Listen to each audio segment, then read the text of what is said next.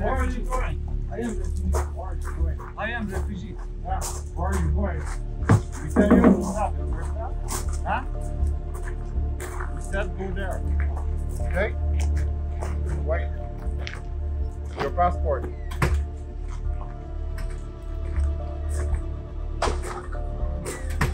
I've seen 20, 25 people at a time come off the bus. This goes to the border. It's the mayor of New York City's one paying for it. Well, somebody's paying for it. What do you think about that? That the mayor used like taxpayer money for paying bus ticket? That's kind of up to people that voted them in, isn't it? Not me. I didn't vote them in.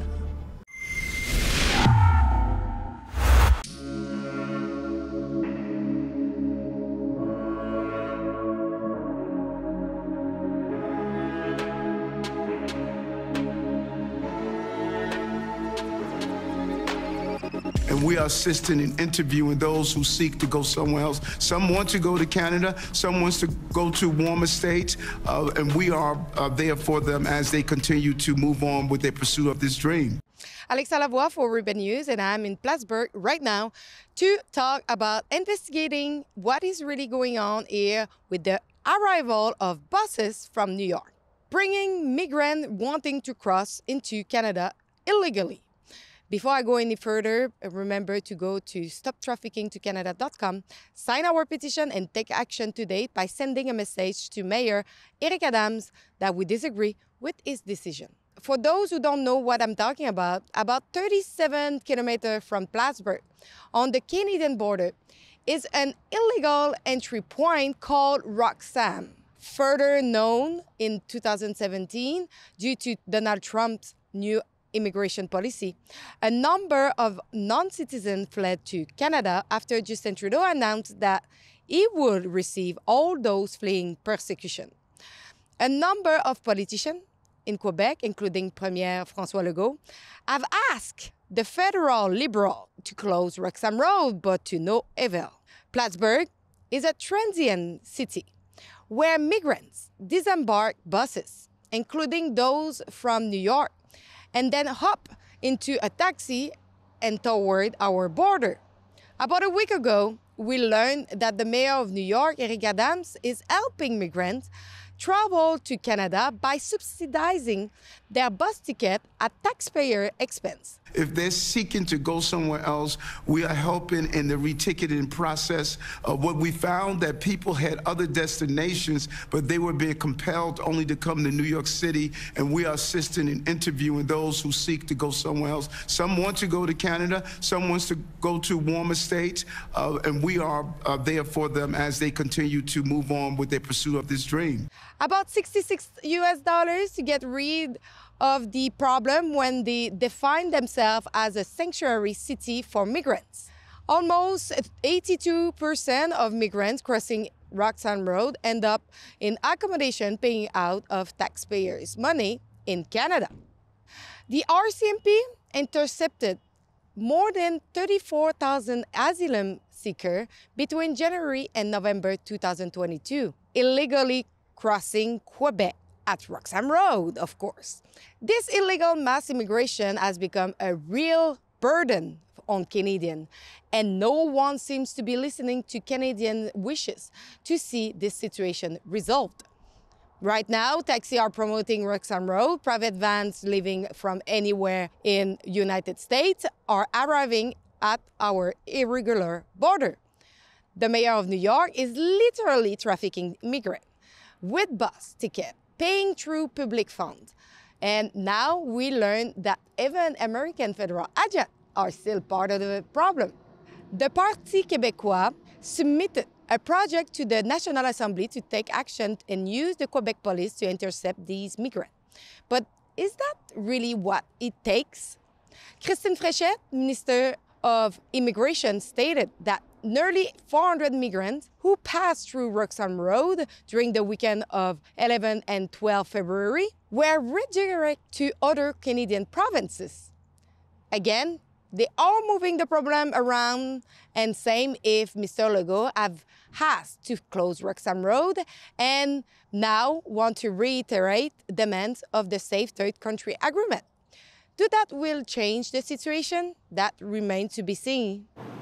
The exception, the loophole that has been found is that if people cross into Canada via Roxham Road or elsewhere and then claim refugee status, we cannot send them back to the United States because they're already in Canada. So the problem isn't with the Safe Third Party Agreement.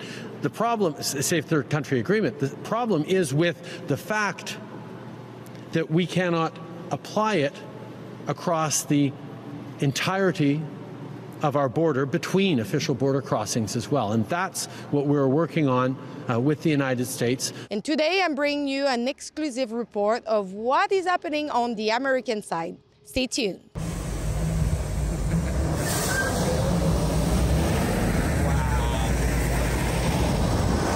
Since when you are doing it, like the trip to Roxham? I've been doing it about 7 years now. 7 years? Yeah. I've seen quite a few of your videos. My video? Yeah, on YouTube. Since they started, So 10, 12 years. 12 years? Yeah. The 3 years we shut down for the COVID. Okay. When the COVID came, we took the vans right off the road. Do you consider that is a good business, the Roxham Road? Yeah, there are a lot of people. Yeah. It was real good when it first started. Now it's slowing down because there's so many competition now. Okay. See that $100,000 Mercedes-Benz next to me? Well, he's a runner too. He was a retired Greyhound bus driver, so he's got a lot of info. How many buses coming? You have the 2 in the morning bus, 4:30, 5:30 in the morning bus, 6:30 bus, 3 o'clock in the afternoon bus, 6:30 at night bus. They come all around the clock. And there's usually 7, 8 cabs out here at the same time. Different companies. How do you feel about the fact that now Canadians see it as a really terrible problem for our country, Roxham Road, but you are encouraging and driving people to that border? But they got to get there one way or another. You know, but they shut the border down. They don't want them coming anymore. Shut the border down. It's one way to stop it. But as long as they keep coming, they got to get there somehow. So how's they going to get there? And they don't realize when they get dropped off here in Plattsburgh, they think they're in Canada anyway. You know, you got to tell them where they are. They don't know where they are. So you're telling them that they can go to Canada? No, I'm not telling them. They want to go to Canada. They think they're in Canada when they get off the bus. You tell them they're not in Canada. This is USA. Then they say they want to go to Canada. That's when we bring them to Canada.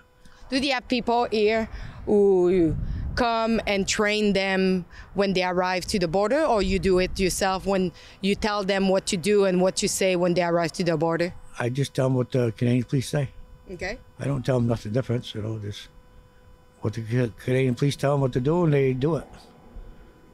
You know, the Canadian police one tells them to cross, not basically, you know, not us.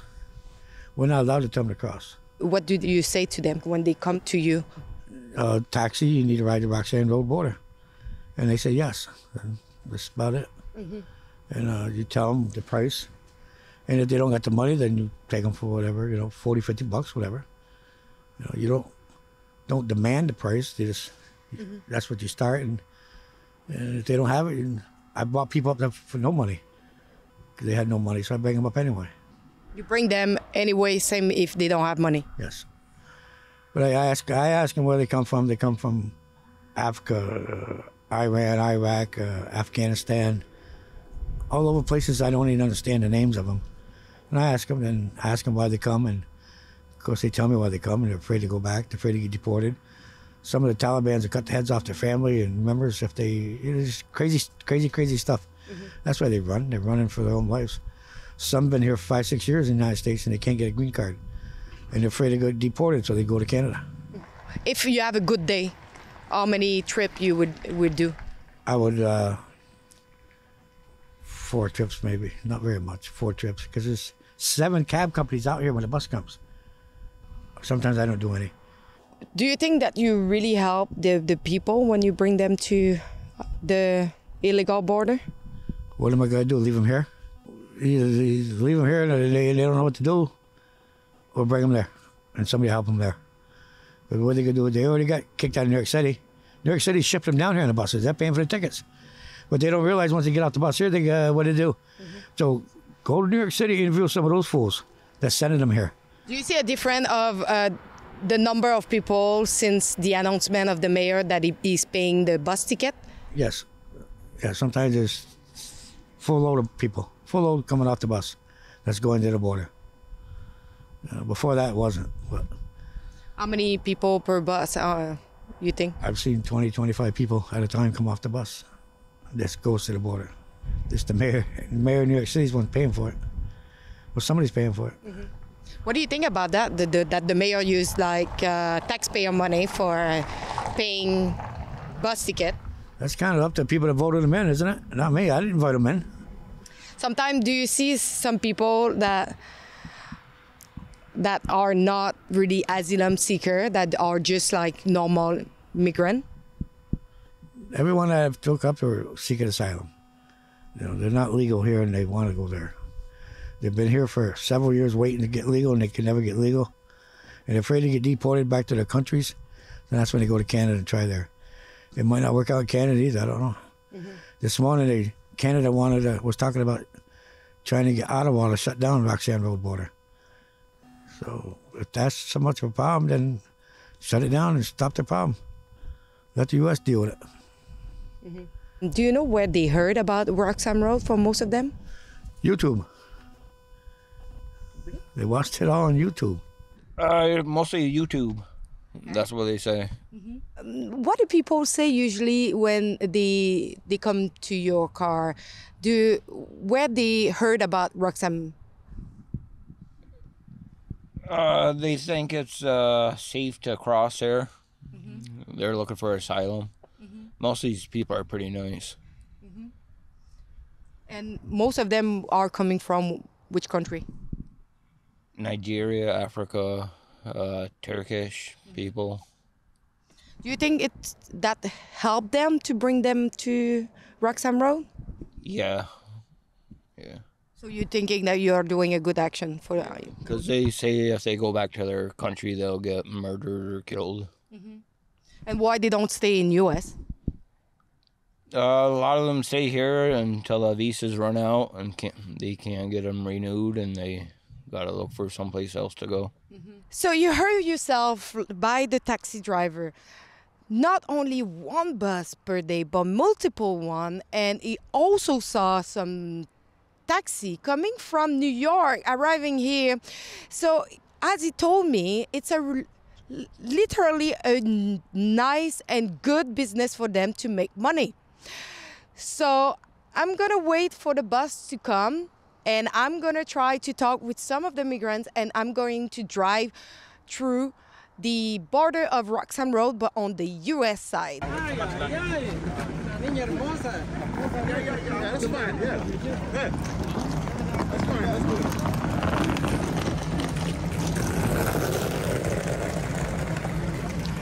Do you have luggage? Are they going to Roxham? Roxham. How many of them? A family. A family? Yeah. So right now behind me, a bus from New York just arrived, a Greyhound. As soon as the bus park, we have about eight vans ready to bring them to Roxham Road. So I'm going to go over there and I will have the footage of them arriving at the border. Let's check it out.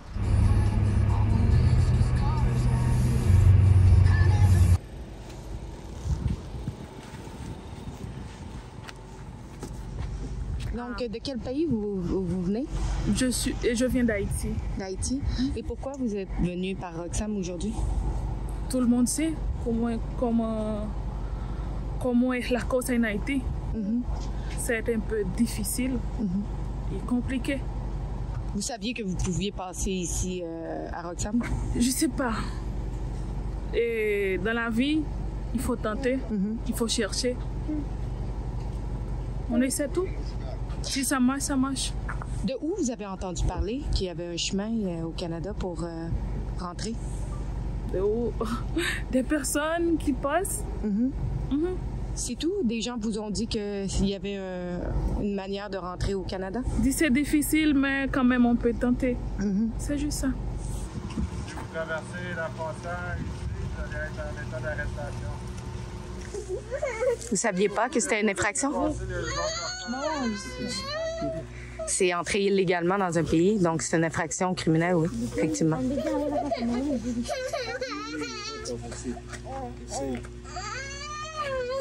Qu'est-ce qu'on vous avait dit? j'ai vraiment pas d'humain pour parler. Anyone speaks English? English? Okay. So this is not illegal port of entry. If you cross here, you're going to be under arrest for crossing the border of Canada illegally, okay? You understand? Yeah. Okay. So it's your decision.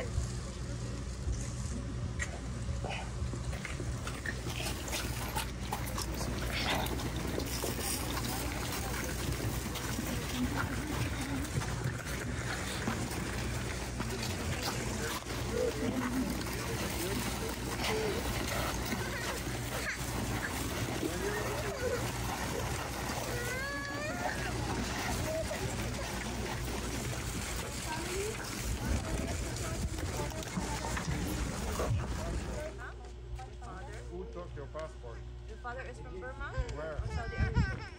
You speak Arabic?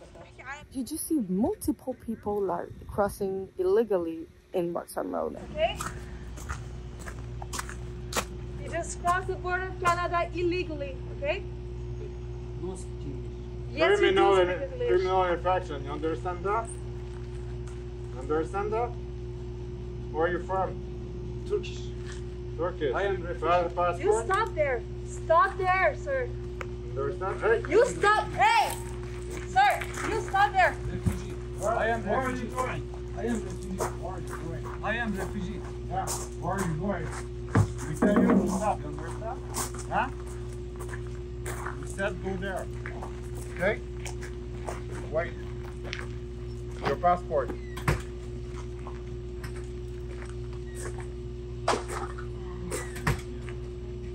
Ça a tombé des papiers.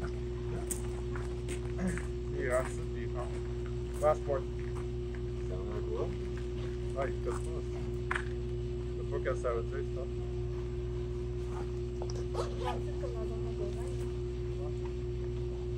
Yeah, you settle down, okay? Calm down. No rush. Alright? Turkey?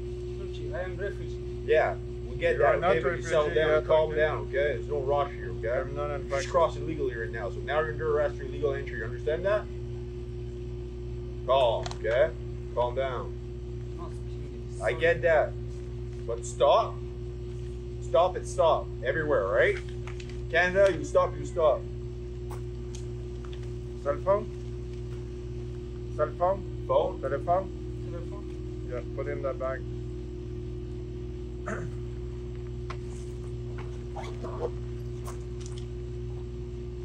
Okay, keep that. Go in line.